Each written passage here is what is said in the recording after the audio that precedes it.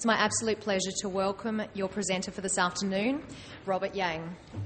Robert is an international presenter on nutrition, corrective exercise and sports performance, and he has joined us all the way from sunny California. Robert uses integrative and individualised programs to help clients improve performance, health and vitality while preventing injury. So without further ado, I'd like to introduce Robert Yang. Thanks, Chantel.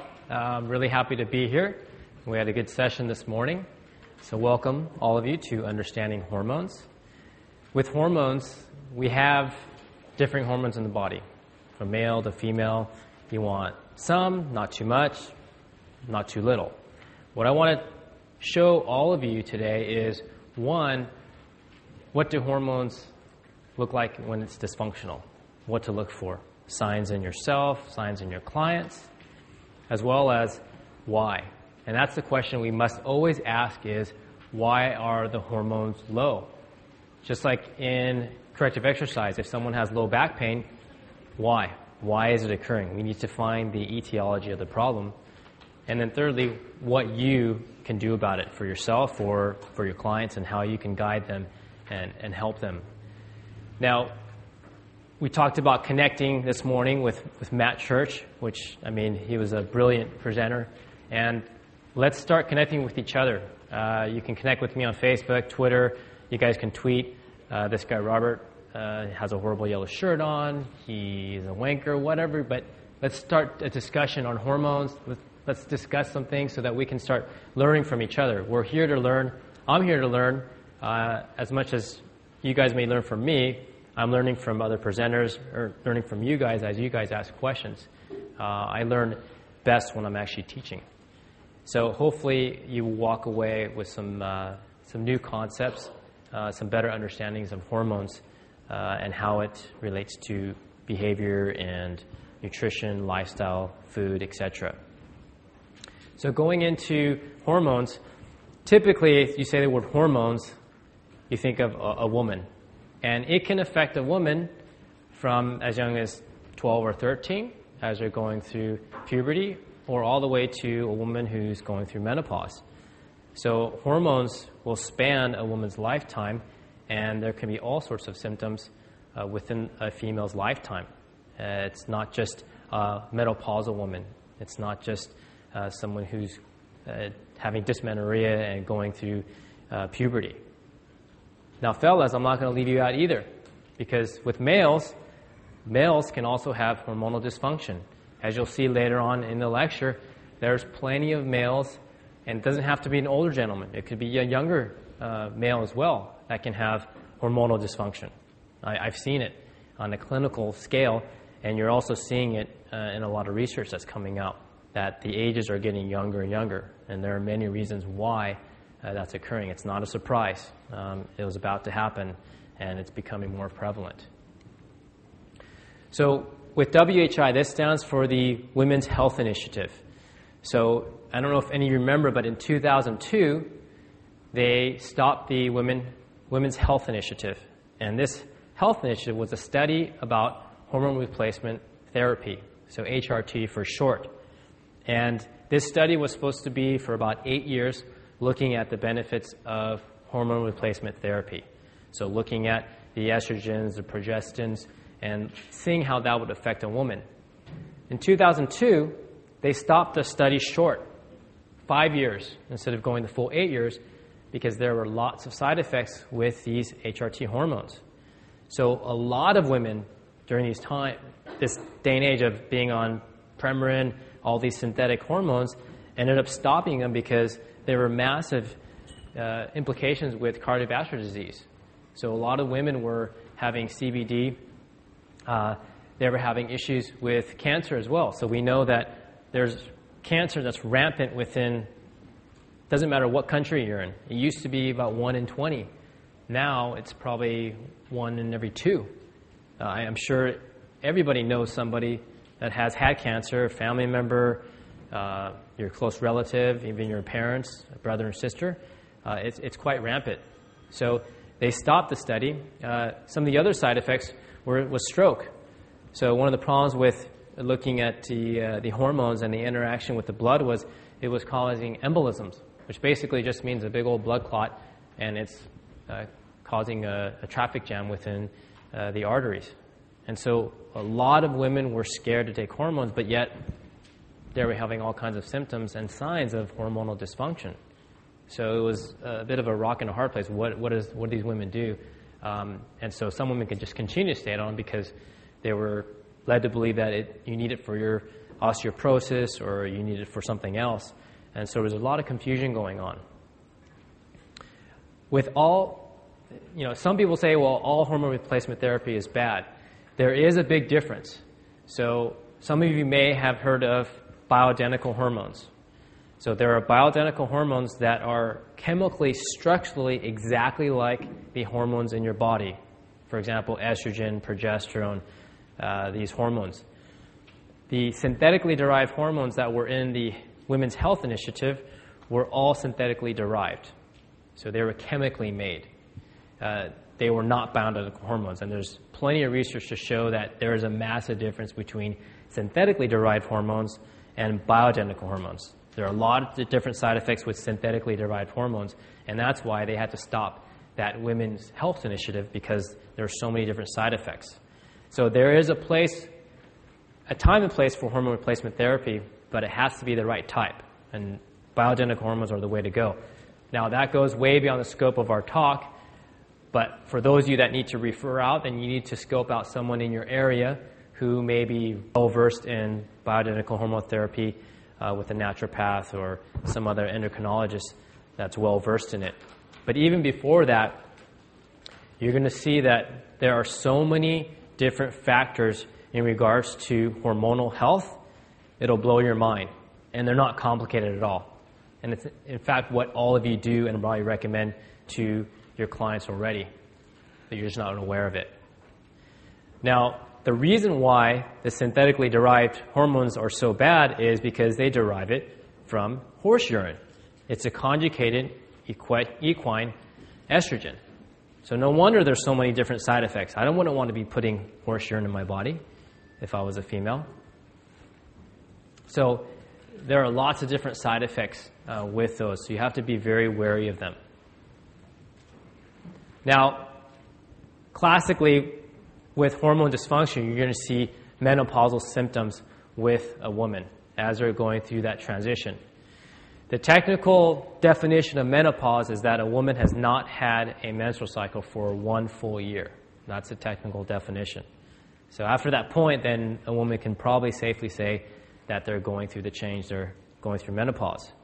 Now, some of the symptoms that some of these women go through are simply just anxiety. So beforehand, before they started missing their periods and going through that change and the ovary stopped producing the hormones, typical little things wouldn't bother them, but they're becoming anxious with a lot of different things. Anxiety starts increasing throughout the day. The husband's going, what's wrong? These things typically don't bother you. So anxiety increases. Unfortunately, they go to the doctor and they give them maybe anti-anxiety medication. And that causes all sorts of other side effects. A big one is short-term loss of memory. So a lot of women with menopause will say, God, Rob, I cannot figure out where I put my keys, and I just put them down about 2 minutes ago. And they go, I cannot remember. Or someone just told them their phone number. Can you tell me again? I can't remember it. For those of us that don't understand that, that can be very debilitating to some of our women clients, and it can be a real big problem. This one is obvious enough. It can be so bad that some women, they wake up and they say, Rob, I literally have to change my clothes. I have to pull the sheets off, and it's really, really bad. Or their husband just says, I have to literally get her a towel and a bucket because she's just sweating. You'll see later on that, yes, that is a symptom of possible menopause, but there are certain lifestyle factors that can affect these menopausal symptoms. And you'll be surprised of how simple it really is. And clinically, I've seen some quite good reductions in menopausal symptoms, such as hot flashes, that are just simple lifestyle recommendations. This is another one. On average, when a woman goes through menopause, she gains about 20 pounds. So we have to be cognizant of that, especially if all of us in the fitness industry. One of the main reasons why a client comes to you and hires you is that they want to look better, they want to lose fat, they want to lose weight. So we have to consider this as well. And sometimes they may be doing all the right things, but yet they're still gaining weight. They're just not seeing progress. So that's where you may have to start looking at, okay, hormones might have a hand in why they're not progressing. And you know the client does everything to see. They exercise, they eat appropriately, but yet they're still not seeing the results that you think they should. Headaches are another one. It could be minor headaches that are occurring on a daily basis. They could progress to severe migraines where people are literally out for a day or two at a time. But to have a slight headache or any sort of head pressure is not normal function. That shouldn't be normal for these women. They should have a clear head, and you guys can eventually help them with that with the recommendations I'm going to show you today. Incontinence is a big one. So we don't think about it, but as we know, the pelvic floor is very, very important for women as they get older. It's just simply a Kegel exercise. If you don't know what that is, it's simply the muscles that stop your flow of urine. So if you're going to the loo and you're stopping your flow of urine, that's basically the pelvic floor. Men, as well as women, lose the ability to use their pelvic floor. So as fitness professionals, one of the things you must always do is have your clients deep squat all the time. As much as I am a nutritionist, and I'm wearing my hat as a nutritionist, I have a private practice in San Diego where I have my own studio, and one of the types of clients I do see are dysfunctional, I guess you can say, internal units in regards to the TVA, the internal oblique, the external oblique, in regards to corrective exercise for the abdominal wall. And oftentimes, when you have some kind of dysfunction in that chain of events, whether it's pelvic floor, TVA, internal oblique, external oblique, incontinence may be a problem. And whenever you deep squat somebody, everything turns on. Now, am I saying deep squat them with 3 plates going all the way down? That's not what I'm saying. But most people should be able to simply squat down and go into a deep squat with their heels flat. And eventually, it doesn't matter if you're corrective exercise, matter if you're a strength coach, each of your clients should be able to do that eventually, unless they have a frank orthopedic injury like a disc injury or a spondy, something like that prevents them to, because that helps activate the pelvic floor. So in an exercise capacity, you can really help with this. Insomnia is a big one. Stats show us, and this is just a general stat, so it just spans beyond women, but 50% of people, close to 50%, rarely or never have a good night's sleep. That's about 50% of our clientele. So you wonder why they can't make it through your class or your exercise session. They're probably not sleeping well, and they're taking all kinds of drugs and medications to try to sleep. For those that sleep well, we have no idea what that feels like. But if you think back to one night where you couldn't go to bed and you're just thinking about all sorts of things, you're like, God, I just can't go to bed. It took me 2 hours to go to bed. Well, almost 50% of people have the inability to get a good night's rest to sleep. They just can't sleep at all unless they take a medication or do something else. Now, moving on from menopause, if you look at a woman that has, maybe they're moody, or some people say they're, God, what a bitch. I don't say that, but other people do. They could be moody. They could, say certain things they normally don't say. And the stats show us that women past the childbearing years, 60% of them have dysmenorrhea, cramping, bloating, you name it, all across the board.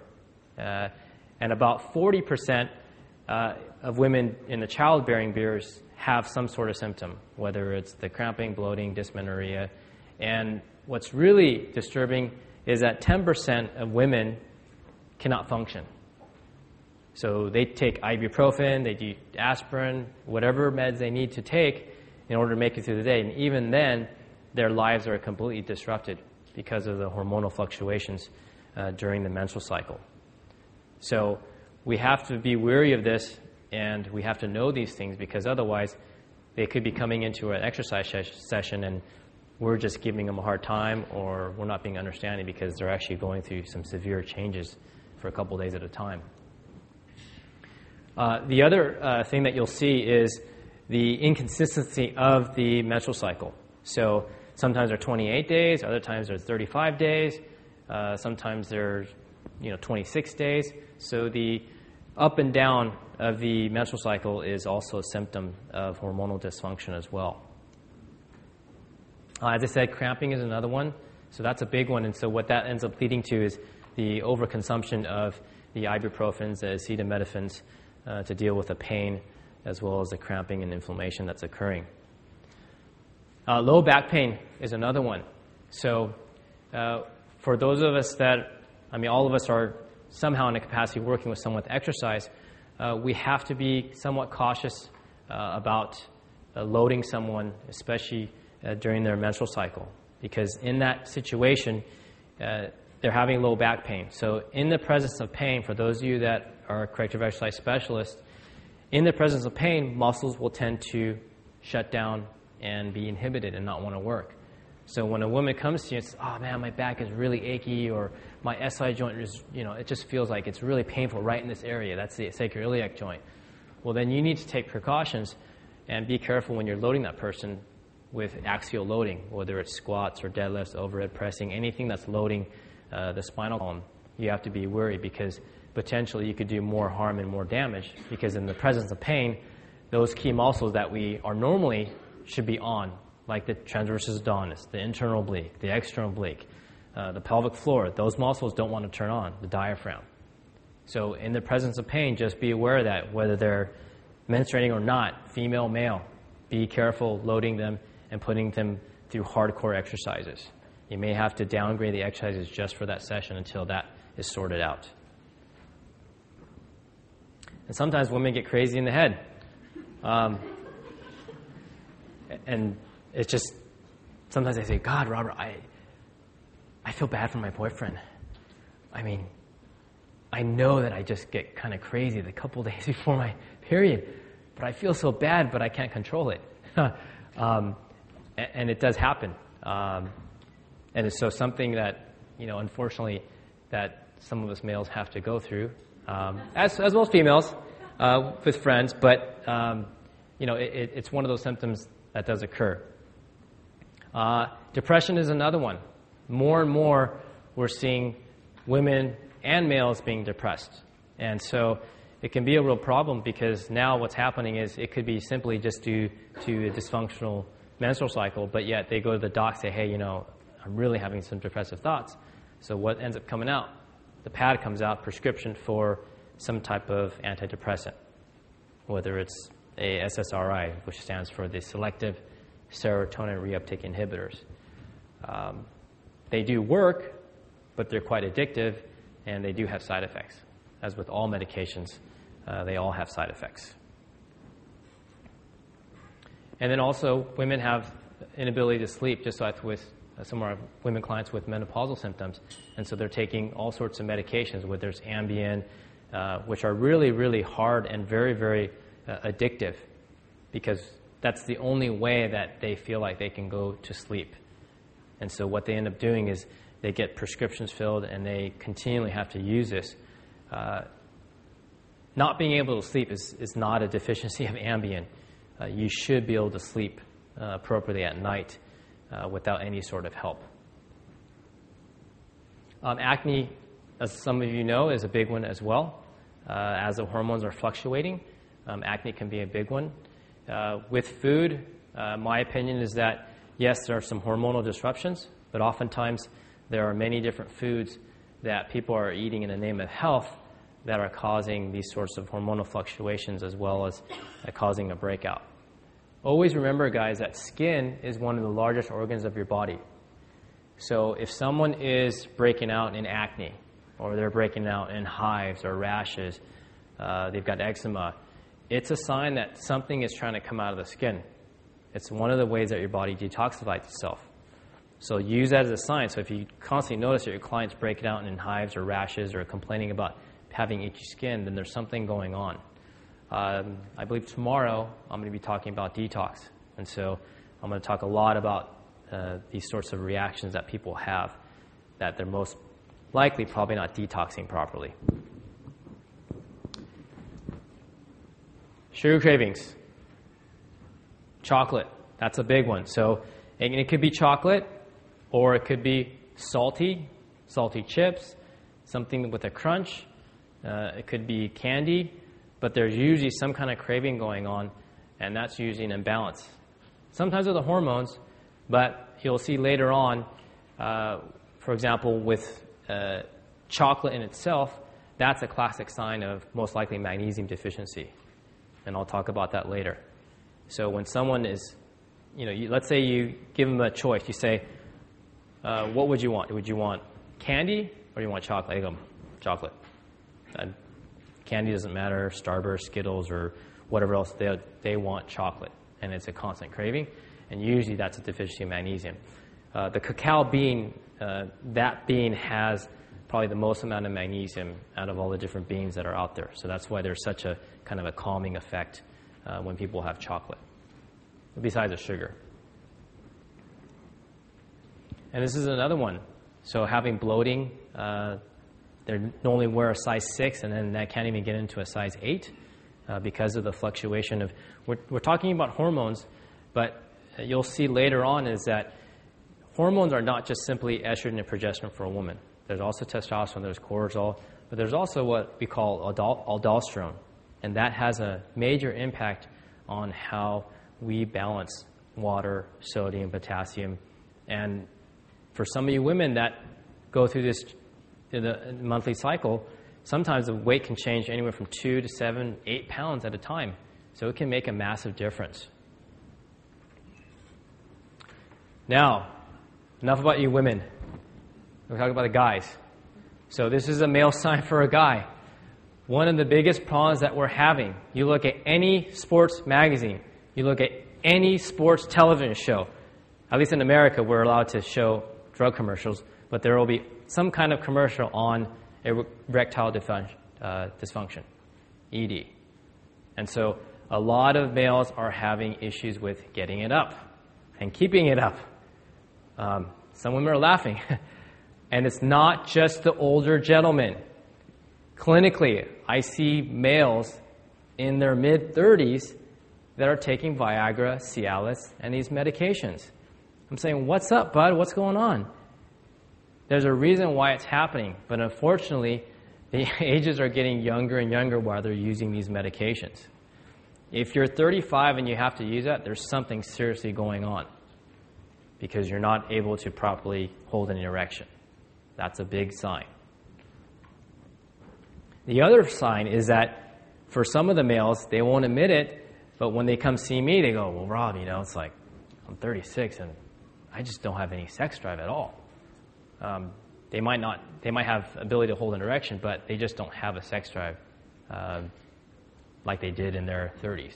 And it's drastically changed within a couple of years. So this is happening more frequently with the male clients as well. And depression is a big one too. Unfortunately, it's so true what Matt was saying this morning about the increase in the use of antidepressants.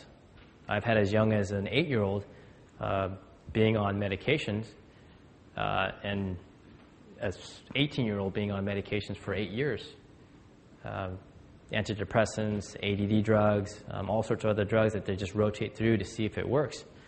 And we simply fix them by just simple lifestyle choices, food, water, and he's good to go and he's good in college. So don't think that you as fitness people are only exercise people. You can help people to make differences in regards to their hormones in the long term.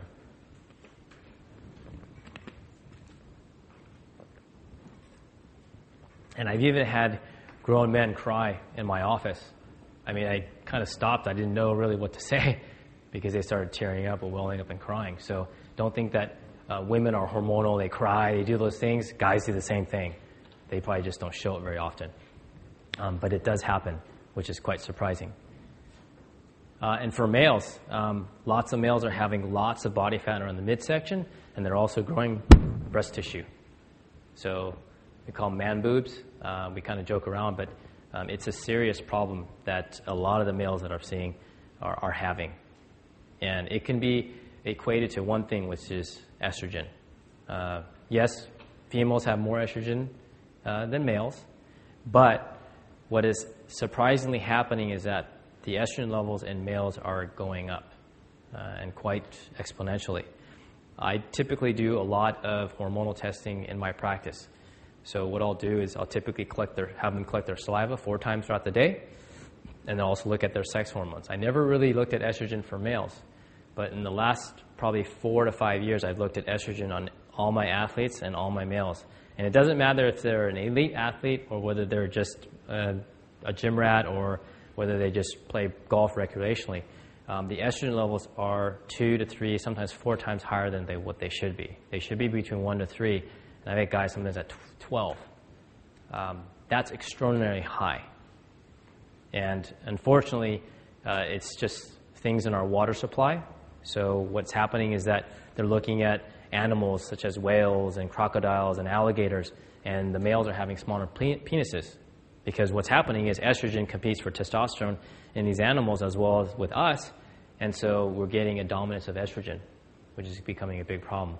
Or what's happening in our males is that they're just living a lifestyle that is not conducive to testosterone production, and what ends up happening is that the estrogen goes through a process called aromatization, which converts the estrogen to testosterone. So you classically see that with some of the athletes and bodybuilders that take a lot of exogenous anabolic steroids. One of the problems they have is that when they take too much testosterone, it converts to estrogen, and it gives them man boobs, and it gives them all sorts of other estrogenic-like effects. And that's happening just within our water, our food supply, and some other things that are happening with what we're doing.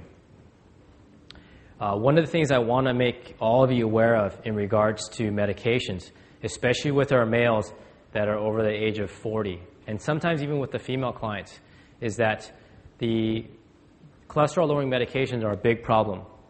The number one selling drug in the world is Lipitor. So anytime that you have a client that gets their blood work, it's over 200 with their cholesterol, they're going to recommend that you go on a statin to lower your cholesterol. The problem is that just the side effects themselves can mask symptoms, and they may seem like the hormonal symptoms. So for example, when these medications are taken, all medications, they work on an enzyme level. That's how your body functions ultimately when you break it down to the bare bones of it. Your body functions with enzymes. So when they take this medication, they take it, and there's an enzyme called HMG-CoA reductase. Don't ask me what the long name of it is because I probably don't remember. I'm not smart enough to. But the thing is that they take the medication, and it's a key that locks down the enzyme. So they take the medication, it locks it down, and boom, you can't produce any of the HMG-CoA reductase. So therefore, your cholesterol level drops. And the studies show between 30 to 40%. Once it drops, the cholesterol levels are low. But the cascade of that event also affects your body's production of CoQ10. You guys know what CoQ10 is. It's called coenzyme Q10. So it's a mineral-like nutrient that you can take as a supplement form. But if you exercise, you run, you weight train, you do any sort of exercise, your body ramps up its production of CoQ10. But if you take this med, you're not making any of it. It stops the enzyme production of it. So what ends up happening is whether you're male or female, but typically more male are prescribed this medication because they're supposedly more prone to having a heart attack. What ends up happening is their CoQ10 production goes down. So what happens? Their energy level goes down the tank. And then also their myopathy goes up. So they have muscle pains. There's even research showing that it affects their brain protein synthesis. So that it starts affecting their memory, short-term and long-term memory. So be aware of when your clients are on medications. All of you at one point should have at least one paperwork saying what medications are you on. That way you can have an understanding of what they're actually taking and how it can impact their body in the long term. It reminds me, I have it in maybe another slide in another presentation, but there is a book called the Nutrition Depletion Handbook. So it's called the Nutrition Depletion Handbook. It's by, I think he's a PhD, but his name's Ross Pelton, Rosspelton. And he goes through a lot of the different medications and what nutrients that it depletes. So you look up a statin medication, which is basically Lipitor, and it'll show you CoQ10 gets reduced. It shows up a blood pressure medication, it shows you that magnesium gets reduced. You need to be aware of that because whatever medication your client's taking could be affecting their energy level, which is ultimately going to affect how they are when they're taking your class or spending an hour with you 3 times a week. And if they are taking this statin medication, what you need to do is you recommend, we can't as fitness professionals, or I can't even as a nutritionist, ever tell somebody to stop taking medication or to take a medication. We're not licensed medical professionals. But what you can do is you are in the business of inspiring, like Matt was saying, but also educating your client. So at that period of time, you say, look, these are the different nutrients that get depleted. You need to go to a quality health food store and get coenzyme Q10, and you need to take this because it's getting depleted. And hopefully over a period of time, they'll take responsibility for their health and make a decision whether they want to take that Lipitor medication or not. You guys got that? But you have to do that. What's really shitty, sorry, it's a really technical term, is that the pharmaceutical companies, they have a medication that has CoQ10 in it already, but they won't release it because nobody's demanding that they release it. They already do all the research. They know that it depletes CoQ10, but they won't release it and sell it. Bloody bastards, but anyways. So we've always got to ask why. Why are our clients having these symptoms? Why are they having hot flashes? Why are they having the cramping, the bloating, etc.? And ultimately, you have to ask this question because what happens is they go to the doctor, they go, oh, okay, well, let's look at your blood work. It looks like it's normal, but let's put you on some estrogen anyways. Let's see if it helps. If it does help, yeah, that may be okay in the short term, but that may not be the driving cause of their symptoms, or that may not be the driving cause of why their hormones are low. So ultimately what it is it's just a Band-Aid approach. It's not a long-term solution. So what ends up happening, they might be okay for 6 months, maybe 9 months, maybe a year, and then they start getting symptoms. And then they go, oh my God, Rob, a year I'm okay, but then I just noticed after that, 6 months, I freaking put on like 7 kilos. It was overnight. When you hear something like that, you know there's some kind of hormonal dysfunction going on. 7 kilos of weight doesn't happen overnight. So just be aware of that. Stress is one of the major causes of hormonal dysfunction. Yes, hormones are low, but they're low because most of our clients are stressed out. How many of you have zero stress? Raise your hand. Raise them high. Okay, we got one person. They got zero stress. I want to be him. Most of our clients have lots of stress within the system. And as you'll see, that has a huge impact on how your hormones are produced. And stress comes in all these different forms. They have anxiety. They worry about things. They have fear. They have different phobias, whatever they are. And what it comes down to is this. That there was a whiteboard. That's all right. You guys will get I'll give you a visual image of this. Let's say you're an animal and you're in the desert. What is the first priority as an animal in the desert? So I hear food, water, what else? What else? Okay, shelter, safety, right? That should be the ultimate goal of any animal, is safety. Now, translate it to us. What's part of safety? Any of you know? What would be safety? What makes you safe? Anybody? What if someone loses their job? Do they feel safe? right? Comfort. If someone loses a family member, do they feel safe? If they lose their home, do they feel safe? No. So what happens is this is what we call the limbic system, or you'll hear about like a reptilian system, but it equates to how our brain functions. And ultimately, we're always looking for safety. For me, safety is my family, my wife, my kids. Safety is our job security. Safety is having a home where we live, where we go to. When these things are threatened, it's a massive amount of stress into the system. It doesn't matter how many hormones you take, how many supplements you take, this is going to drive hormonal dysfunction. You guys get that? You guys see that? So sometimes you do have to ask your clients questions. For example, how stressed are you? Because ultimately, if they have all these different symptoms going on, it could be driven by the stressors that are going on within their life. So be aware of that. We can be a stressor. I'm not a big fan of annihilating a client so that they can visit Mr. Pukey or vomit or be ruined for days after a training session. If a client finishes an exercise session and they come to you 2 days later and go, oh my God, I had to take a nap that day, and the next day I could barely get out of bed. That means that was way too much stress into the system, whether there was too much volume or too much intensity. When it comes to exercise and someone has signs of the hormone dysfunction, less is always more. So always think about that. And when it comes to exercise sessions, from my experience, it's always better to keep the intensity high. So intensity in regards to strength training is the load, correct? So percent of your 1 RM. But you want to keep the weights heavier, but keep the volume low. Because usually what happens, it's that 4th, 5th, 6th set that really drills a client into the ground. It's not so much the first and second set, but it's the volume that really kills a client.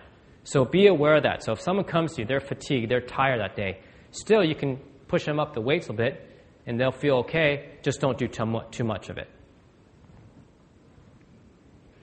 Also with the other stressors, what's unfortunate is that a lot of women are primarily prematurely put on birth control medication.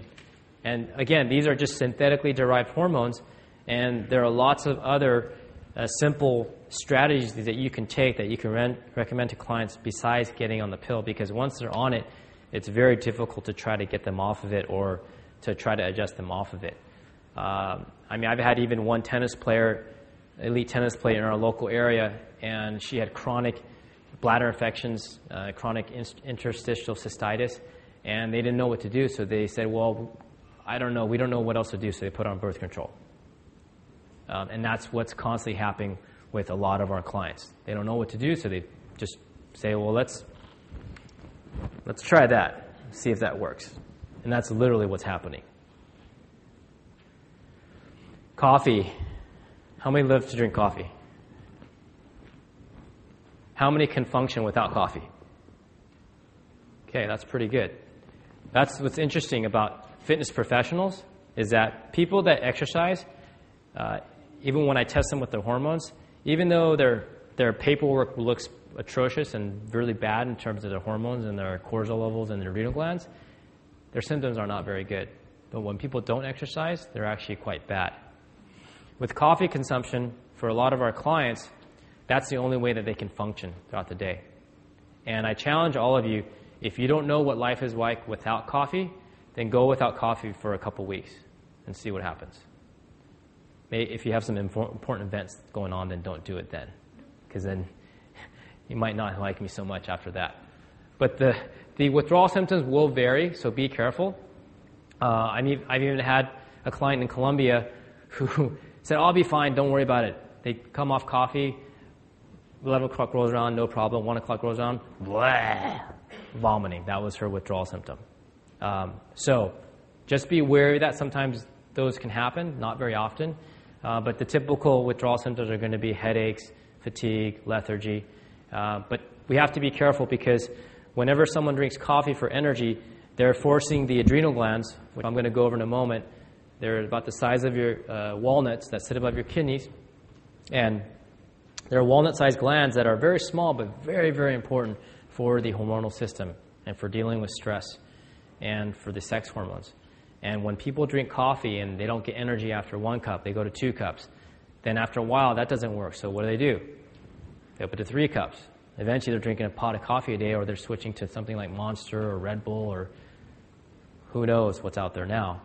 And what that constantly does is that forces the adrenal glands to pump out more nutrients and require more energy, and it fatigues these little guys that are very important for other jobs in the body.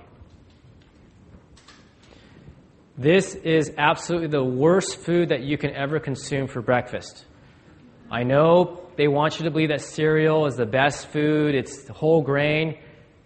Yes, it was whole grain at one point, but no longer is it when it gets to your mouth. And if you want to know how fast cereal digests, just get a cereal. It could be Rice Krispies, it could be Corn Flakes, it could be Wheat Puffs, whatever you want. Take a scoop of it, put it in your mouth, chew around 10 times, and let it sit there for about a minute. I've done that at home. My wife thinks I'm nuts sometimes, but I do these experiments. And literally, it melts in your mouth within about a minute. So imagine, what is that going to do to your blood sugar? It's going to cause it to skyrocket, and then it's going to go up and down and cause this roller coaster effect all day long. If you want to look at a really interesting book, it may be hard to find. It was published in the 1940s or 50s. It was by a guy named Paul A. Stitt, S-T-I-T-T, and it was called Beating the Food Giants. He was a food scientist for Quaker Oats, the Quaker Oats Company. And so what he did was they did 3 studies. One, they fed the one group of rats as much puff wheat cereal as they wanted. The second group, they just fed it water, and the third group, they fed it the box. And the first group to die were the ones that ate the puff wheat cereal. The second one to die were the ones that just had water, and the third ones to die were the ones that ate the box. So the moral is eat the box and live longer. There's more nutritional value. The reason why is that all cereals, it doesn't matter if it's organic, doesn't matter if it's this, that, it goes through what we call an extrusion process. It's very high heat, high pressure. So that's why when I did that experiment, chewing it in my mouth, you have amylase, which is an enzyme that digests carbohydrates in your saliva. So literally you put it in your mouth, it's digesting as it's in your mouth as you're chewing. So that's why it causes such a hormonal dysfunction in regards to your blood sugar and then eventually to hormones later on the road. Dairy is another one. We have to be wary about, especially if it's at least not organic dairy or grass-fed dairy, is that there's tons of recombinant bovine growth hormone. Who knows what else they put in the milk. We haven't talked so much about insulin, but insulin is one of those hormones in the body. And so for those of you that are working with clients that want to lose body fat, which is pretty much all of you, most people don't know this, that with dairy doesn't matter what it is. Yogurt, it could be low-fat milk, 2%, 1%, whole-fat milk, all the spectrum. It's has an insulin-genic effect. So all of you have heard of the GI index, glycemic index. Does that sound familiar? If you don't know, glycemic index, all that means is that when you eat a food, it causes your blood sugar to go up. And they test certain foods. A banana is different than rice, and rice is a bit different than a potato, and so forth. So the higher it goes up, the worse it is for you. Well, in the same way, they tested all dairy products in regards to insulin. And if you know anything about insulin, insulin is a very important hormone, but you have too much of it, that stores a lot of the carbohydrates that we eat into one of 3 places: muscle, liver, and fat cells. So that's why with dairy, if you want people to lose body fat and weight over the long term, you got to get them off the dairy because it will constantly cause insulin levels all day long. So if someone's not progressing and they're constantly having cottage cheese and yogurt all day long, start taking that stuff out, and then you'll start noticing normalization of their insulin levels. As I told you, estrogen levels are a big problem. One of the reasons is plastics. So our water is stored in plastics from the water supply, all those different things. It sounds a bit overwhelming, but I'm going to give you some practical strategies. So we're coming to the good stuff. So don't worry. Of what you can eat, what you can supplement as well to help your body detoxify some of these estrogens that can cause a lot of these hormonal disruptions. They are the xenoestrogens. So you probably have heard of the BPAs, the bisphenol A's. That's a real big problem in plastics. They're starting to change that, but knowing the industry, they're probably going to find something else that's even more toxic. So just be ready. Tofu, soybeans, soy foods. Those are eaten in the name of health. But in my opinion, this causes lots of disruptions within people's physiology. The reason why the food industry is pushing soy products is because Asians eat lots of soy. Well, I'm Asian. I'm Korean. I'm 100% Korean. If you look at most Asian cultures, for example, Korean cultures, they eat mostly beef. Japanese typically eat mostly fish and seafood, and Chinese eat a lot of pork and different other types of proteins. But most Asians did not choose soy because it was a more superior source of protein. And if you go to any Korean restaurant, how many have gone to a Korean restaurant? Have you guys been to a barbecue place? How many different dishes do they bring to you besides the main course?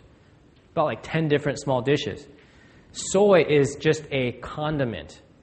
It's not made for consumption of soy milk with soy cereal, then a soy sandwich with soy cheese, and then at night you have your soy pasta and then your soy fake whatever sausage, meat, patty, God knows what. By the time it gets to your plate, it is so processed. If you look, just go to any health food store and look at the soy milk. You'll see it in the refrigerated section, and then you see it in the middle of the aisle. Go, well, what the heck? How come it's some are refrigerated, some are not? Because it's a non-food. It doesn't have to be refrigerated. It doesn't go bad. So be wary of that because it can disrupt hormone levels, especially in males and driving up estrogen levels.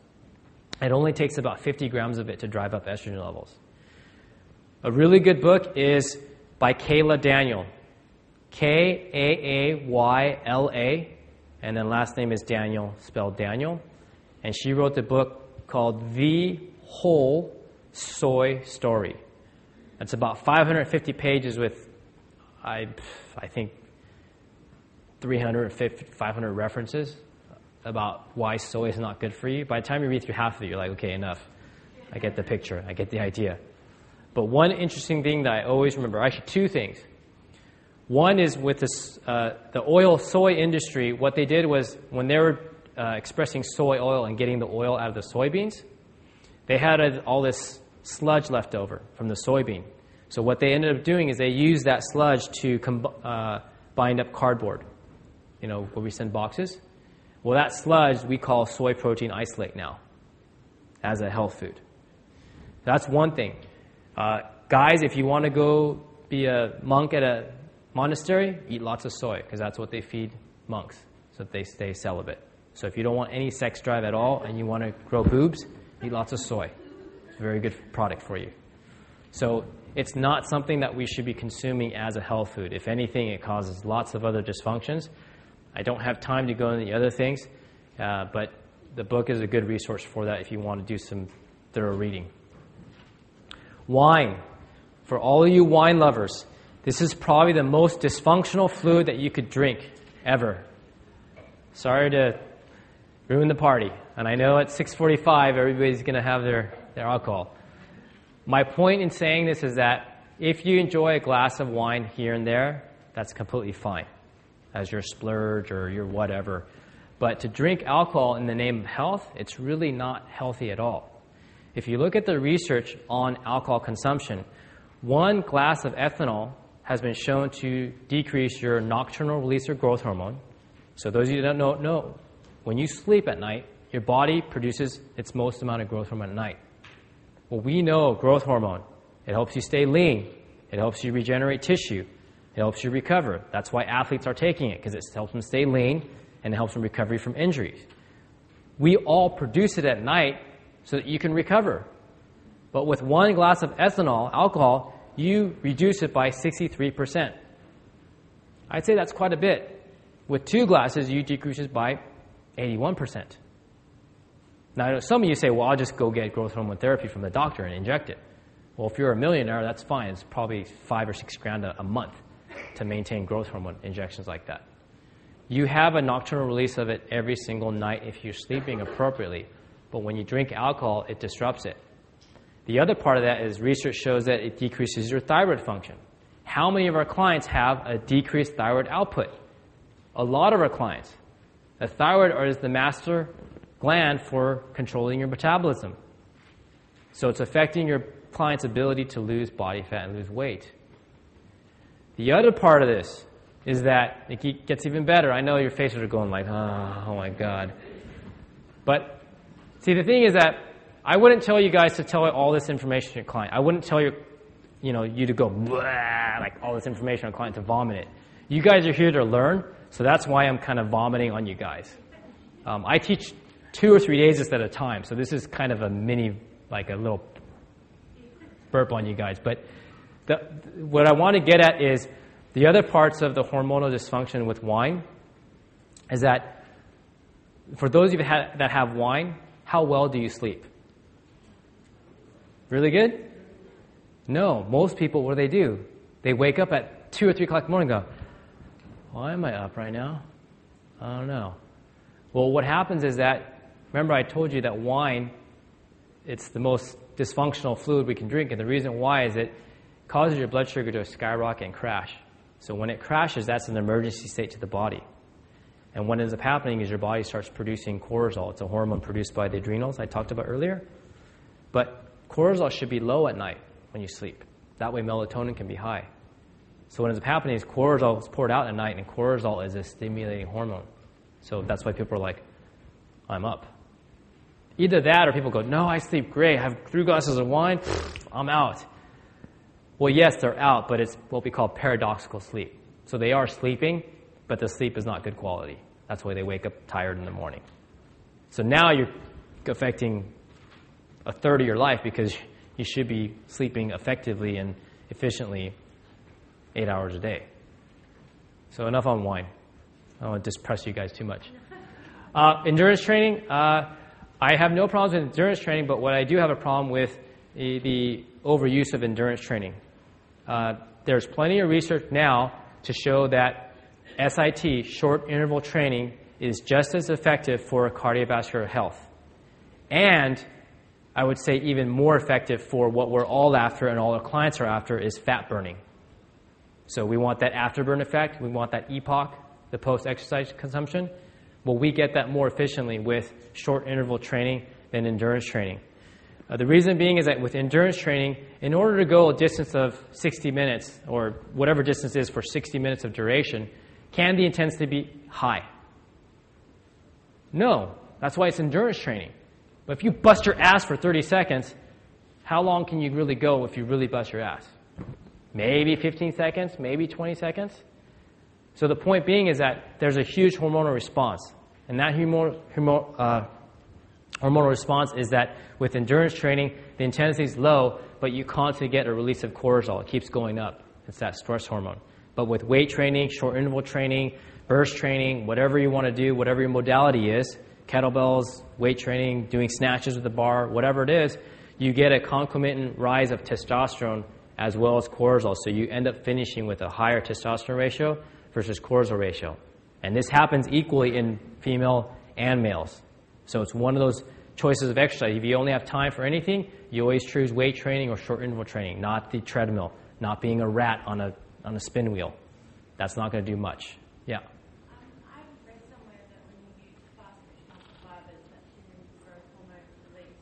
Correct. The question was, she'd read research about tapping into type 2B fibers and having growth hormone output. Yes. It depends on the type of variables. So this goes more into maximal strength training and power training, but depending on what the variables are, whether the reps are low or whether the tempo is fast or whether if multiple sets are performed, it depends what kind of hormone response you want. I mean, that in itself is a 90-minute lecture at least about the hormone response. But if you guys start just researching it, you'll find that you can get a good growth hormone response, a testosterone response with weight training. It's just proven. It's all out there with females and males. It's equivalent. It's just the amount may be less with the female, but percentage-wise, they get just as much of a release. Now, if you come across this tiger in nature, what's going to happen? It's going to be fight or flight, right? So one of three things will happen.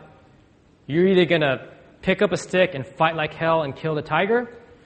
2, you're going to run like mad, get up a tree, and then the tiger's going to go away. Or 3, you're going to get eaten and the stress is resolved. Right? The point in telling you guys this is that stress is there. Stress is not bad, but when stress is chronic, that's when it becomes an issue. So can I get a volunteer just to stand on stage? Anybody? I'm not going to hurt you or anything. All right. What was your name? Tashi. Tashi? Yes. Okay. All right. So face your accusers here. So let's say I'm stressed. So I'm stressed right here. So let's say she is a mom of 4 children. So she gets woken up at 3 o'clock, then she gets woken up at 4:30, then 5:30, then 6 o'clock, the alarm goes off. And then Tommy comes in, pooped in his pants, pooped everywhere, smearing on the walls. Okay? She hasn't got breakfast, stress goes up, right? And then she's got to take 3 of her kids to school. And then they're not fighting, they're playing handball, they bust the ball, they kick the ball over the fence, she's got to go get the ball. She hasn't even got to school yet. And then she's got a PTA meeting, and she's got you-know-who, Mrs. Smith, who's just a you-know-what. And she's telling how her kids are doing this, and, the school's doing that. How fun are we? A lot of fun right now? No? Okay, thanks. But you get my drift. All of our clients, whether it's us, whether CEO, attorney, our moms, our dads, they're constantly bombarded with stress. Remember this picture, it's boom. Stress is there, you either get away, you fight, you get eaten, it's resolved. But with someone like this, they're constantly bombarded by stress all day long. So they never get a break from it. So you see how the cortisol levels and all these different hormones can get disrupted just because they're constantly stressed out all day long. And cell phones don't make it any easier. Now we have email, we have text, we have Twitter, we got Instagram, Facebook, LinkedIn, you name it, just gets piled on higher and deeper. So we get this adrenaline release. And don't get me wrong, when people are in the state of this high cortisol output or high adrenaline release, it's kind of a cool feeling. It's that you're just ready to go, you're amped all the time, and you got your natural high going. But that only lasts for so long. It does last for a long time for some people because they self-medicate with caffeine, Red Bull, and all these other different things for long periods of time. But I've seen people, function this way for 20 years, sell a company, and then all they want to do is play golf every day, and they can't get out of bed. Every single joint in their body hurts, they're fatigued, they're depressed, all those sorts of things happen because they've completely depleted their body. So this is just a picture of the adrenal glands, of how complex they can be. And what you want to know, there's going to be a test after this for you guys to leave, after you guys leave, so just make sure you pay attention. Just kidding. It's a complicated slide on how your hormones work. But all I want you guys to remember out of this slide is this. Remember I talked about I was poking her, being the stress the whole time and doing this? Well, a lot of people are up around here. So if you see up here, they've got cholesterol up and through here, and then they produce pregnenolone and DHEA, testosterone, estradiol. Those are the sex hormones. Do you guys understand that part? So what happens is the arrows come down and your body produces over here the sex hormones, testosterone, your estrogen, your DHEA. Now what tends to happen is that when people are so stressed out and they have stress going all the time, you see those red arrows going this way? So the red arrows are coming this way, going to progesterone and producing cortisol. So whatever the immediate stress is, the body will always try to produce cortisol all the time. So remember I talked about how safety is so important for people in regards to their homes, their jobs, their family? Well, that is a priority over having a baby. Do you guys understand that? So the body will shunt all its resources, all the energy, cholesterol, circulating illness, all that stuff to produce cortisol because the person is stressed out to the max. So that's why what happens is the estrogen and the testosterone takes a back seat because the person is so stressed out. You guys see that? So that's why ultimately we've got to look at someone's stress in their body, because that is the driving cause of why they're not producing enough estrogen, progesterone, or testosterone for a male. And that's ultimately what we have to go after and fix, because otherwise they'll constantly have other sorts of dysfunction down the road if you just give them injections of testosterone or some kind of medication for synthetically derived progesterone or estrogen. And just to give you an example, with menopause, with females with menopause, it's essentially a baton race. So when a woman starts menstruating and they stop producing ovaries, what should happen is the ovaries go, okay, adrenals, I'm going to pass the baton to you, and adrenal glands, you should start producing more estrogen. So typically the adrenal glands produce about 33% of the estrogen in the body. As a woman goes through menopause, that climbs up to about 50%. But I just showed you this woman who's been living a lifestyle for 20 years, who's stressed out, doesn't eat right, doesn't control her blood sugar, has poor lifestyle choices. Are her adrenals, do they have the capacity to produce more estrogen? No.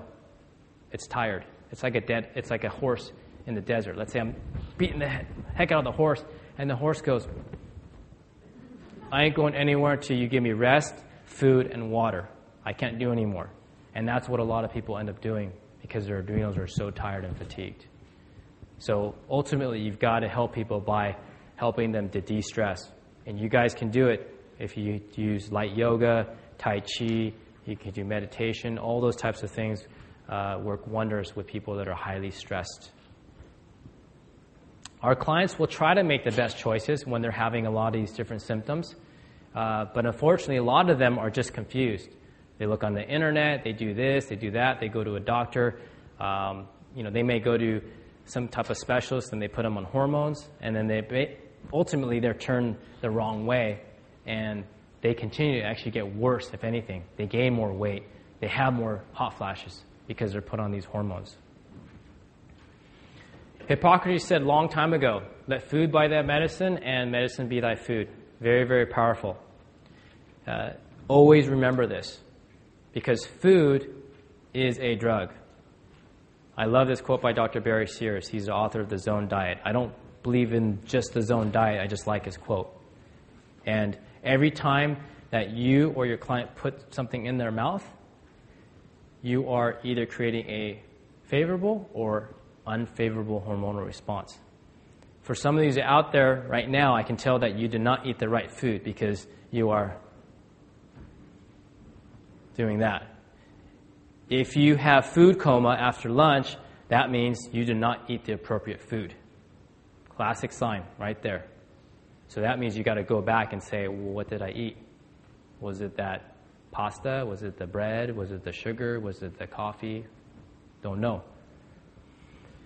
Classically, what if you give this to a 5-year-old? What do we know is going to happen within about 30 minutes? Boing, boing, boing, boing, bouncing off the walls. Are we any different than a 5-year-old? I'm not. My wife still says I'm a 3-year-old. But that's okay. Still got to have fun. But my point in saying is that sugar drastically affects our physiology. So why doesn't other food affect our physiology? It does. So if you're picking the right foods, you can drastically affect hormones. So whatever you're choosing to eat is going to be that favorable or unfavorable response. So really, what do we do? Where do we go at? Where do we start? That's really what we're after. So we're getting to the good stuff, so don't worry. We'll bring this to a good point. Each morning that all of you wake up, so when you woke up this morning at 6 a.m., you have a clean slate. Always think of it as a clean slate. You've slept for 8 hours, it's a clean slate in regards to your hormonal system. So it's up to you in regards to what you're going to paint on that canvas. So it's very important to break that fast. And the best way to do that is with water consumption. Water is very, very important for normalizing your hormones. Research shows that when someone is dehydrated, their cortisol levels get dysregulated, and when you hydrate them, they normalize. What do most people drink first thing in the morning? Coffee, which I already showed you causes stress on the adrenals, and it only dehydrates someone even further. So at least if someone's going to drink coffee, you have them drink their water first. Yeah. What about like food first? Is it better? Like say if you have like steak and or something for breakfast? Yeah, I would. He said his question was, what's better? Is it to eat food first or water? I would say water first. Water will impact the hormonal system very quickly. It'll also help with bowel movements. But what I also find with a lot of clients is that once you get their water intake up, research shows that the proper amount of water will affect their cognitive abilities. So remember, we talked about people with anxiety, with depression, any other sort of mental thoughts. We can affect that by giving them the right amount of water. That's just proven. Brain's made 80% water. Yeah. I'm sorry? Yeah, he said, is there any benefit to having warm, like a lemon drink? I'm okay with that if you want to add lemon to give it flavor so that a client is more compliant with water. And the most important thing is just to get the water intake in there. That's the first thing. So the amount of water should be 1 liter per 30 kilos of body weight. That should be standard, day in, day out. There is no reservoir of water intake.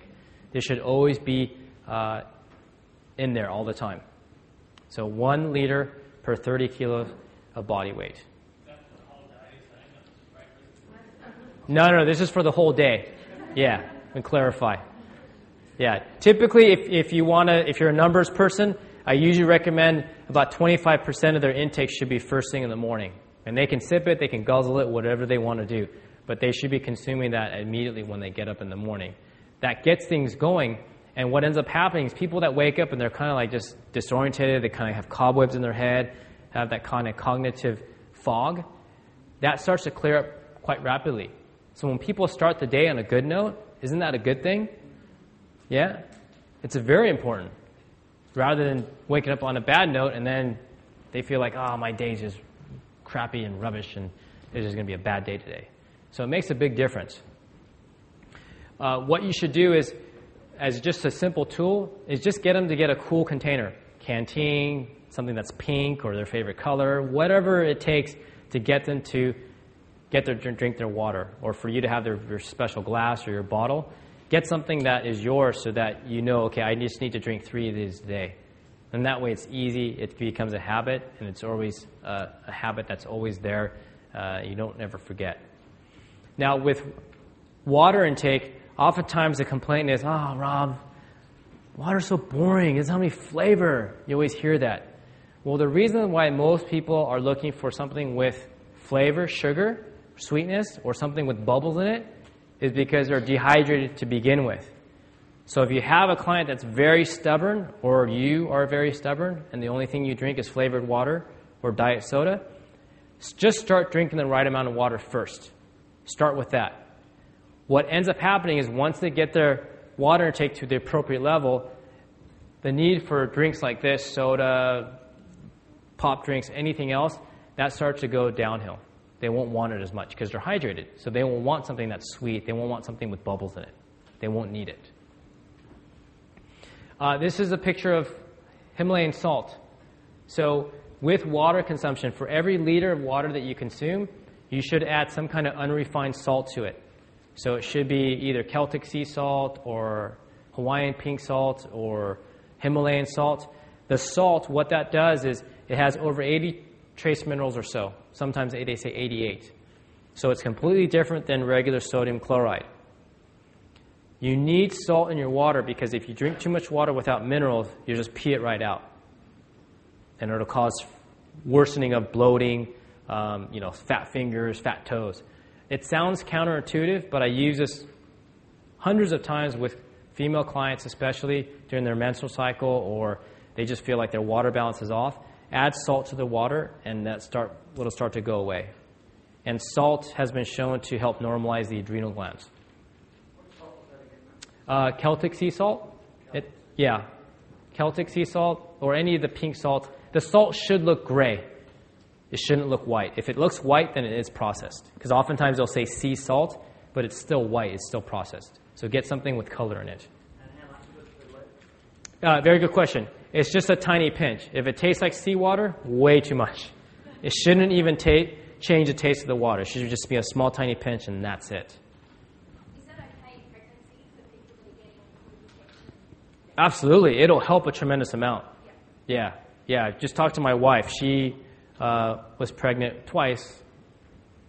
By me, of course, yeah. With 2 beautiful boys, but we use salt quite a bit. I mean, even I've had a client in... Can I say something? Sure. So my feet were like sausage. You know, you get pregnant, everything's like swollen. I added the salt, and literally within minutes, it flushed out. I had skinny feet again. It totally helps. Now, that's not a typical response, but she had a really good response. But I've had this similar types of responses with other female clients with bloating in the arms and all sorts of other things. Especially when hot, humid weather, when people are profusely sweating. You ever taste your sweat? What does it taste like? Salt. So for some reason, in the last 30, 40 years, they said, oh, don't use salt tablets or whichever. If you're an endurance athlete and you're sweating like a mother and you're running a marathon, you absolutely have to use salt. At that point, it just doesn't matter what salt it is. You just take salt tablets because you're profusely sweating salt. The reason why people get in trouble, and we usually get one person dying in a marathon, in New York or the Boston Marathon, some of the big ones, is people think, oh, I'm going to be sweating a lot. I need to drink lots of water. What does that do? You go into a condition called hyponatremia, which totally dysregulates your sodium-potassium balance. So don't think salt is bad. It's not bad at all. Some of you may be thinking, well, what if someone has hypertension, blood pressure? There's only maybe 5 to 10% of the population who are sensitive to salt. And even then, it's usually sodium chloride when you're just using that with just white table salt. Yeah, use the colored salt. As I said before, blood sugar control is very, very important for hormonal control. You must break the fast. So like we break the fast with water, you need to break that fast with food first thing in the morning. Blood sugar control is key to this. So anytime that people skip breakfast or they eat the inappropriate foods and you get that roller coaster effect of blood sugar and they go hyperglycemic and they go low and up and down, that roller coaster effect, you are essentially stressing the body out. And so when you get somebody to control their blood sugar, stabilize it, that ultimately will help stabilize their cortisol levels over a day's period. So it's very important to break that fast as soon as possible. Usually get up, drink your water, and you can probably eat within about 10 or 15 minutes because it gets through your system fairly quickly. Oops. And with someone with hormonal dysfunction, you must eat a high-protein diet. Most people these days are afraid to eat protein, but you have no amino acid pool. The only amino acid pool you have is your muscle mass. So if you want to lose a lot of muscle mass, then don't eat protein. But a lot of us know that in order for us to be healthy, we need to maintain our muscle mass, whether it's weight loss, fat loss, for sports performance, whatever it is. So ideally, a higher protein diet is going to be more beneficial for a lot of our clients because they're having high amounts of stress. The other benefit to a high protein diet is that people don't realize is that for brain function, the way your brain functions is we have these chemicals called neurotransmitters. And if you look at any sort of neurotransmitter brain formula on the market in terms of supplements, always the main ingredient are amino acids. And where do we get amino acids from? We get it from chicken, we get it from meat, we get it from proteins that we eat. So it's very important, especially for our clients that are supposedly having these hormonal dysfunctions and they're having brain fog and they can't think and they're having anxiety. You got to give them more protein to help smooth them out. Cholesterol. Everybody's afraid to eat cholesterol. I will go into this to extensive detail in my lecture, Fat is Your Friend. So you got to come to my lecture on Sunday. But what I'm going to talk about is how your body needs cholesterol. Because in order to make your hormones, you need cholesterol. I'm not making this up. If you look at any sort of chemistry textbook in regards to how your hormones are made, cholesterol is the raw ingredient to make your hormones. There's no ifs, ands, or buts. That's just the way the body functions. Nothing's made up. It's just physiology. And if you look at this slide, cholesterol is that raw ingredient to make your testosterone, your progesterone, your estrogen, your cortisol. So when people are put on those statin medications, one of the problems we have is we have major hormonal dysfunction. And if cholesterol levels fall too far, there's depression, and ultimately there's a big side effect, which is death if you drop cholesterol too low. So cholesterol is important for you to make your hormones. I know this looks so bad, but it tastes so good, and it's really good for you. Because ultimately, one of the type of athlete that I work with are a lot of LPGA, a lot of PGA players. And one of the things about if you play golf is that it takes 4 to 5 hours. So you can't sit down at the turn at the 9th hole and have your lunch and eat there. You're playing. So what we have to do as my job as the sports nutritionist is I have to stabilize their blood sugar. And one of the best ways to do that is with bacon and eggs because there's lots of fat in it and there's lots of decent amount of protein in it. It sounds like it's heart clogging, but I will dispel all those myths on Sunday of what eggs consist of and what bacon consists of, because most people think it's all saturated fat, and it's not. But one of the things you've got to do is stabilize the blood sugar with protein intake and fat intake, and the blood sugar will be nice and stable. You'll flatline it. Beef is another one. Steak, very, very good protein source in order to help stabilize the blood sugar. But you do want to always try to get grass-fed beef versus grain-fed beef because there's a higher amount of omega-3s. And we know omega-3s have also a hand in stabilizing hormones. So just eating beef in itself is good, but grass-fed beef is going to be your ultimate choice because you're going to get the omega-3s in it as well. Chicken obviously is a good source as well. I would prefer people to eat the skin on the chicken. It's probably the best part of the chicken. Obviously get a free-range organic chicken. But remember, that fat is going to go towards the manufacturing of someone's hormones, as I showed you previously. Shrimp is another good one. So shrimp, we know, has good protein source, but it also has cholesterol that will help, again, support that hormonal production. I usually recommend, when I say high protein for most of our clients in general, the palm size, about the size of their palm, about the thickness, they should be eating that for breakfast, lunch, dinner. That's what your goal is. If someone is a high-level strength athlete, or they're doing lots of endurance training, or they're a skill athlete, they play rugby, or they're playing football, then yes, you would probably have to increase their protein intake just because of the demands of just breaking down connective tissue and muscle mass and so forth.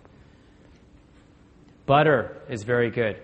Obviously, butter has some cholesterol, but also has saturated fat, which helps with hormonal production. Also, for a lot of clients with some type of hormonal dysfunction, usually energy is always an issue. Lack of energy, low energy.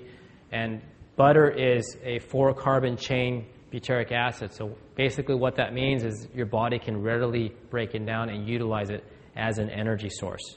So it's a very useful fat, and it tastes really good. And most people can stay satiated. So when we're working with a client that needs to lose body fat, what's one of the main problems with people that are on a diet? They get hungry all the time. When they actually eat real food and they eat fat, they actually are satiated, and they don't seek out things like sugar and chocolate and processed foods. Coconut oil is a really good fat as well. There's some interesting thing about coconut oil. It's very antimicrobial, meaning it's anti-bug, so it helps protect your digestive system. But one of the reasons why I really recommend it with people that are hormonally challenged is with the energy. Coconut oil is what we classify as a saturated fat, but it's a special saturated fat. It's a medium chain triglyceride. For those of you guys that were into bodybuilding, I was in that one of my younger years. We used to use MCT oils as an immediate source of energy on a low-carb diet. Well, the reason why we use that is because the MCTs in coconut oil It bypasses the stomach, goes through the portal vein, and goes right into the liver. So you get an immediate source of pick-me-up energy, but because it's a fat, the blood sugar is stable. So there's no up or down or drop-off or anything at all. So any type of coconut, fat, oil, coconut product, shredded coconut, any of those products are really good for your clients with low energy levels. Really, really helpful. And I usually recommend about 1 tablespoon per meal, so breakfast, lunch, and dinner. That's usually what I recommend, in addition to some of the fats that they're getting from their meats and so forth. Obviously, there are some differences between chicken breast and chicken thighs and all those different things. I will definitely answer your question. I just still have a bunch of slides I want to definitely get through. So I want to finish the presentation, and I will definitely stick around as long as you guys want, just not until like 8 o'clock or anything, to answer any question you guys have. Cruciferous vegetables. These are very, very key. There is a chemical compound called diindolylmethane, DIM for short. You'll see it sold in health food stores. But what this does in broccoli and cauliflower, Brussels sprouts, cabbage, all those different cruciferous vegetables, what they do is it helps detoxify estrogen. So if there's any one choice that you have in regards to vegetables, always choose things like broccoli, the cauliflowers, these cruciferous vegetables. They really help to detoxify the body in the long run. This is a picture of sauerkraut. There's an interesting study on the sauerkraut itself that it has higher amounts of diindolylmethane. Besides that, it's a great way to get probiotics into the system. And you can get kimchi, you can get daikon radish. Anything that's fermented is really good for the digestive system. But what they've showed in particular with sauerkraut is that it has a high amount of diindolylmethane. So it's one of those good estrogen detoxifiers. Of course, fruits are good as well, but we do have to be careful with the amount of sugar in fruits. So oftentimes when I tell a client, okay, I want you to just eat more vegetables, I don't say vegetables and fruit, because the biggest difference is the sugar that's in fruit. So be aware of that, especially with the clients that they need to lose some body fat, they're in a time crunch, whatever. Definitely vegetables are always in, but you have to be aware of some of the fruits. I would always recommend, in regards to starches, that when you do recommend starches, always recommend the least processed starches. So starches such as rice, buckwheat, millet, all you do is you simply soak it and then you cook it. Whereas if you get something like pasta, it's been ground down, it's been heated, then cooked, then it's ground down. I mean, it goes through so many different processes, so by the time it gets to your mouth, just like with the cereal I talked about, it's so processed you get that blood sugar rush and you get that hormonal response that's unfavorable for our hormones. So always try to choose, tubers, parsnips, sweet potatoes, yam. All you do is you pluck it out of the ground, you wash it, and you heat it, you cook it. That's as unprocessed as you want to try to go with starches. That way it's healthier for you. There's more nutrients to it as well. Magnesium is a huge one I talked about. One thing if you want to perform is a magnesium load, I would perform it on yourself first. I forgot to put this in the lecture notes, but if you guys want to email me, I'm more than happy to email you my magnesium load chart. The interesting thing about magnesium, it's a mineral that's involved in over 350 processes in the body. Just from the standpoint of energy production, it's that spark plug your body needs to make ATP.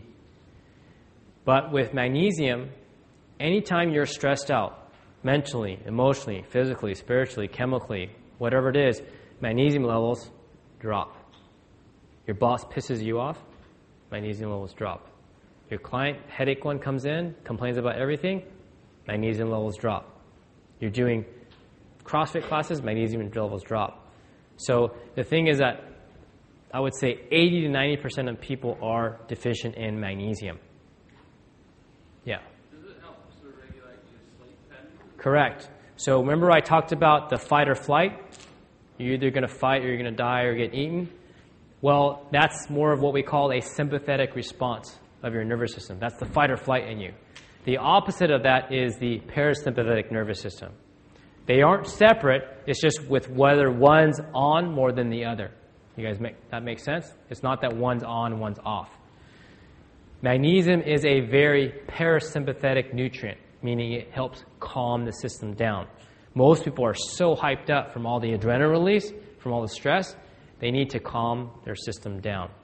So what I have is a magnesium chart. What you basically do is magnesium is only found, 1% of it is found in the blood. So to do blood work is just a waste of time.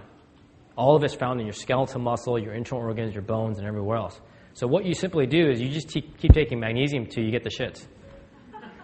Now, I'm not talking about uncontrollable diarrhea. I'm talking about when you go to the loo and you go to sit on the toilet, you go, wow, it's like soft stool or, watery stool. And then you just back off. So what you would do is you start with 1 and 1 with breakfast and dinner, and every 3 days you would up it by 2. Just email me if you want it. You're more than welcome to try it. I use magnesium glycinate chelate. There's many different forms of magnesium, but this is I would say the highest absorbable form of magnesium that I've found to work quite well. And I've seen some amazing changes with magnesium. If you want to read a good book, read the book, The Magnesium Miracle. But email me, I can give you my magnesium load chart if you want.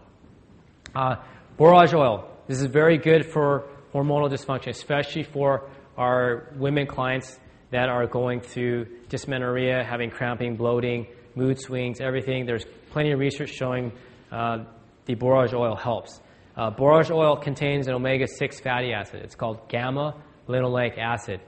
It's one of those omega-6s that's different than the other ones, but it's been shown to have a very good effect on premenstrual syndrome. And I've used it clinically, and it works quite well with a lot of people. And you just take about 240, 250 milligram capsules twice a day for a female client. You need to give it time, probably a few cycles, but they'll notice probably a difference within 2 to 3 cycles. If they don't, then there's something else going on. Then you need to refer out to someone like me or someone who's well-versed in dealing with some of these hormonal dysfunctions. This is just a picture showing about DIM, diindolylmethane, I talked about before. You can get it in supplement form. For me, I take it all the time as a male because I don't know where estrogen are coming in from the water, from the food. So I just take it prophylactically all the time. You can take it in a supplement form. And usually it's one little tablet twice a day or so. And that's one prophylactic way you can help yourself detoxify from a lot of the estrogens, female or male. For our hormones, all of you are fitness professionals. If you love endurance training, that's fine, but you must put your clients through some kind of resistance training. We talked about it earlier, about how with activating fat twitch muscle fibers. So that's jumping, being explosive, doing ollie lifting. It's doing snatches, clean and jerks, vertical jumps. Just doing resistance exercise has shown to have a favorable hormonal effect on the body.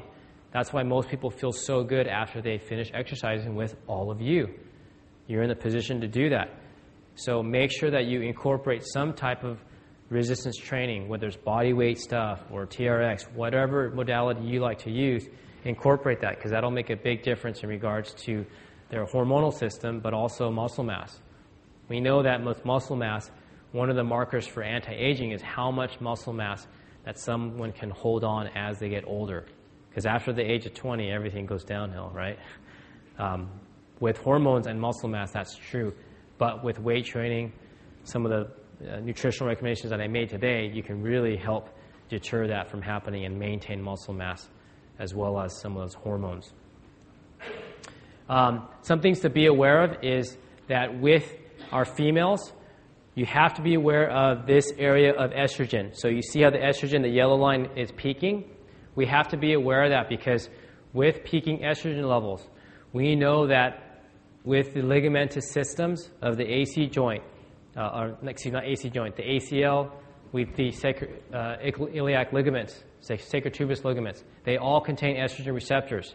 So when a woman is peaking with estrogen and they're sore and they're achy and they feel like their joints are kind of flopping around, most women are hypermobile than men. You have to make sure that you adjust the loading parameters of your weight training program. At that period of time, it's better to go higher intensity and lower volume because ultimately their joints are loose. You want to tighten them up with muscles. It's very similar, your ligaments, to that six-pack of beer, the little plastic ring where you take the beer out. Once you stretch it out, you can't put it back in. The only thing holding it together is muscle mass, especially with people with ligamentous injuries. So in that particular time of the month, shorter ranges of motions, bench presses to the floor, squat range of motion may be lower, but you can increase the load so that the muscle mass and tension goes up, and they'll feel much more stable in SI joints, other parts of joints in their bodies.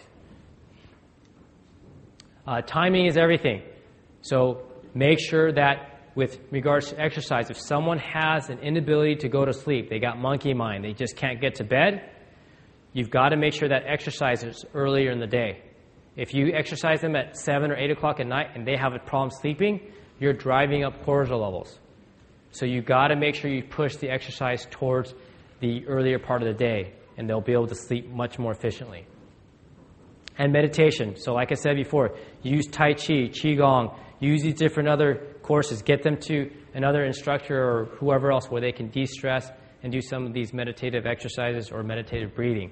It helps a tremendous amount in regards to de-stressing the person, and they take an active role in it versus going to someone and fixing them. It's a very powerful tool. Sleep. Last thing. Sleep is probably the most underrated therapeutic tool that we can use. Most people, as I told you, they don't sleep at night.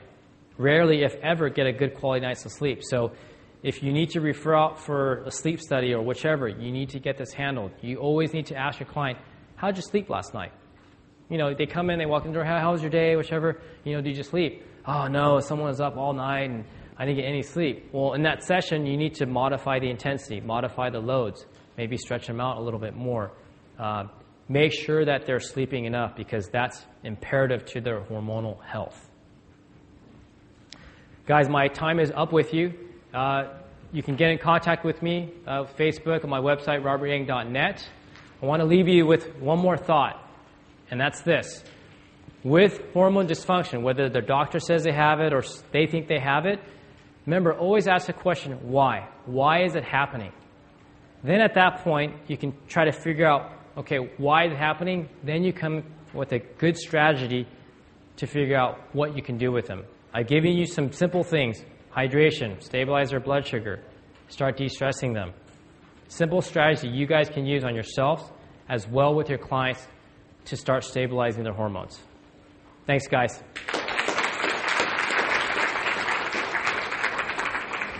Thanks very much, Robert, for this afternoon's presentation. Can I just remind everyone to please fill in their evaluation form before you head out the door and just give it to the event crew up the back of the room. Thanks, guys. I've got to run to my next presentation, so it's been great. Okay. You today. Thank you very much. I'm not sure yet whether I'm with you tomorrow or not, but I will check. And I might see you tomorrow. All right, great. Thanks, Hotel.